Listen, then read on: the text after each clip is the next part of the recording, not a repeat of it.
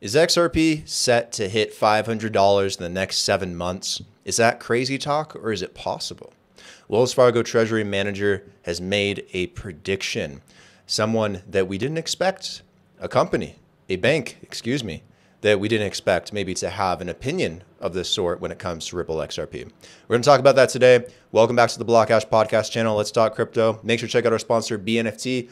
They're revolutionizing education through DeFi methods and artificial intelligence. They are fantastic. Make sure to check out what they're doing with education in the links down below in the description for the episode. Also, check out our Patreon. We do chart analysis Monday through Friday for the price of 2 cups of coffee a month, and you get access to all our chart analysis before it goes out on YouTube, so check that out.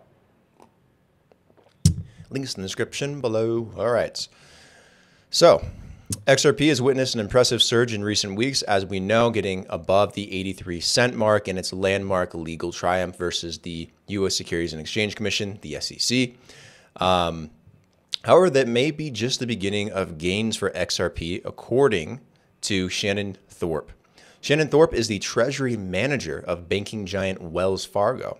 Notably, in an extensive Twitter post just the other day, Thorp offered her price prediction for XRP, forecasting that the crypto token could hit between $100 and $500 in the following 4 to 7 months, implying a possible upside of 14,000 to 71,000% from its current price of 71 cents per token. We're going to take a quick look at this, as it is very fascinating. So Shannon Thorp said the following. We're just going to read through this, and I'll give you my thoughts at the end. People have long asked what will be the price of XRP when will this utility come? In my opinion, now more than ever, I see a divided XRP army. One side looking at only charts, taking cues from the past and trends that follow Bitcoin to draw short-term price predictions, whilst others citing to utility, believing that partnerships in the replacement of antiquated systems will drive price. Neither side has been correct, nor in the future will either side be correct. XRP, for those not in the know, is not a security, according to the court ruling. Why would we continue to pretend it is and make price predictions based on securities in the crypto space? This logic seems counterintuitive and holds back what the team Ripple set off to do so many years ago. She is a big XRP army fan, and XRP fan in particular. I have been asking to give my price prediction with no time frame, no clear understanding of circulating supply or firm dollar amount that equates to a start. All listed items are subject to change and will over time. But however, after the SEC ruling, Congress having just passed the proposed crypto regulation bill to the Senate, just 9 days into testing FedNow with banks, Volatile Capital has written a whole white paper on XRP price and will not pretend to think I know any of that math they did. Here's the small problem I have with the charts. If you set a range, XRP, say $1 to $5, you're ultimately saying that if one company owned all the XRP, yes, all 100 billion, they would have a liquidity strength, LS, from 100 billion to 500 billion. Keep in mind, there's a small burn rate on each transaction regardless of the amount. This LS does not account for any growth in the economy, the action of messaging and settling, nor the 24/7 365 benefits we receive using XRP. Swift handles about 44.8 million messages a day. These are just messages, not settlements, and only half of what XRP can do.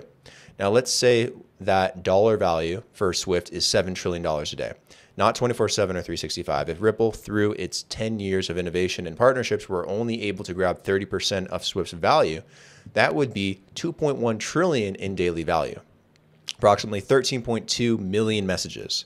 Now, you may say that XRP settles in 1 to 5 seconds and the liquidity would be there. Yes, settlements are quick. However, if I were to send a $750 million transaction with an LS of, say, $1, that is roughly 10% of all that banks XRP. Furthermore, there's more than one client, and no one wants to break that $750 million into 750,000 $1,000 transactions, each having a burn rate.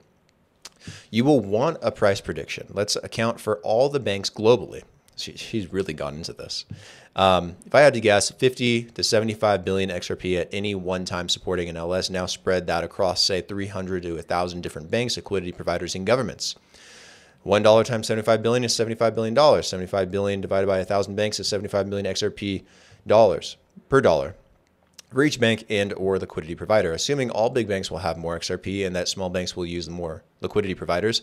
Assuming banks and liquidity providers will purchase from exchanges in the US, assume Ripple has released all of their XRP from escrow to get 75 billion. If circulating supply is less than 75 billion, price per XRP is exponentially higher. We're going to finish this up in a second. Just bear with me. Given LS is roughly $75 million per bank and JP Morgan being a top tier bank, moving more than $8 trillion a day, and say due to service overlaps with Swift in the assumption that Ripple can only capture 10% of that market, equaling $800 billion. Remember that 75 billion XRP is out there. $1 is not enough to move that kind of money, but that should go without saying. This is just cross-border transaction, not derivatives, real estate, CBDC to include, but not limited to foreign currencies or countries, banks and projects, technical parallels and NFTs. So if it is, is it hard for you to still believe Volatile Capital and their price prediction? Now, the part you all have been waiting for, my price prediction, anywhere from $100 to $500 near short term, 4 to 7 months. That is really ambitious. Oh my God. Why? It all boils down to LS. If XRP is $100 at a supply of, say, only 50 billion, that makes an LS of $5 trillion. And at $500, that gives us an LS of 25 trillion. This gives the market room to breathe, allows for growth, and ensures no one company needs to own billions of XRP to perform day-to-day operations. Now, how and when will this happen? And how and when, for me, are tied together. It has always been what the creators have stated, a flip of the switch. I say this as I believe there will/has been an evaluation for XRP like gold. This is how they will price you out. This is what I believe. Meant when Rosie Rios meant when she said the train has left the station. This is how the governments control the next world of finance. Hashtag I hope this ages well, laughing. So that was a long tweet by Shannon Thorp. Again, Shannon is the treasury manager for Wells Fargo, so she knows a thing or two about money and finance, especially in the banking industry, working with Wells Fargo. So you have to give her a little bit of credit in terms of how she broke it down and decided to take a look at it and the price prediction she's giving. Like I understand $100 to $500 is a very big move, but we're looking at this in terms of normal crypto price action. Most of us are probably expecting XRP to be anywhere between $1 and $10 by 2025, right? Maybe if we're lucky, we'll get to $1 this year. We're already sitting at like 70 cents, more or less, give or take the day. So we should be at $1 by the end of 2023. We should be a lot higher than that in 2024 and 2025. So $1 to $5 to $10 is not impossible for XRP. It's expected. But $100, $500, those are very big moves. In the crypto space, you don't really think of that being possible other than with Bitcoin, because Bitcoin is just different. But think about what you said. In regards to using XRP as utility, it's not a security anymore. But think of it from a utility perspective, which is what it's supposed to be used for. In that scenario, you do need a strong revaluation for XRP. We talk about this stuff all the time with gold. Why can't we talk about it with XRP? If you're going to be using it for the SWIFT system and for messaging and remittance and payments and all these things, and you have thousands of banks potentially using it, and it's a big part of the new updated ISO 222 messaging system, then yeah, XRP does need a revaluation. The question is, what does that revaluation look like? Because you don't want to send a whole bunch of transactions of $1,000. You don't want the burn rate to affect those transactions.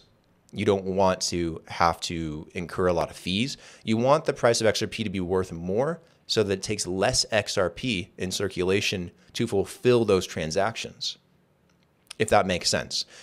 That is where her argument comes in. And when you think of it from that perspective, it makes sense. Why can't a single XRP be worth $500? I think it could. I'm not saying it's going to happen tomorrow or even ambitiously in the next 4 to 7 months, but I'm not going to be overly surprised if it starts to move in that direction. If before 2023 is over, we're already at $10, I'd say we're moving in that direction pretty fast. I'm not going to say that's going to happen in 4 to 7 months. I'm not going to say it's going to happen at all. Again, it's not financial advice, but my personal opinion on this, it makes sense. It really does. And that can apply to other things like Stellar Lumens, XLM, Quant, maybe Algorand at some point. There's a HBAR. There's a lot of other players here other than XRP, and I think there'll be competition. So I don't think the XRP is just going to dominate the market completely, especially with the rate like XLM is going at and the partnerships they're forming. They could be just as big or bigger than XRP. Who knows?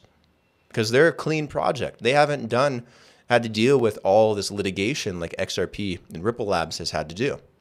They're cleaner. They're easier to work with. So let's say you had just those two. Then maybe it's not 100 to 500. Maybe it's 50 to 250.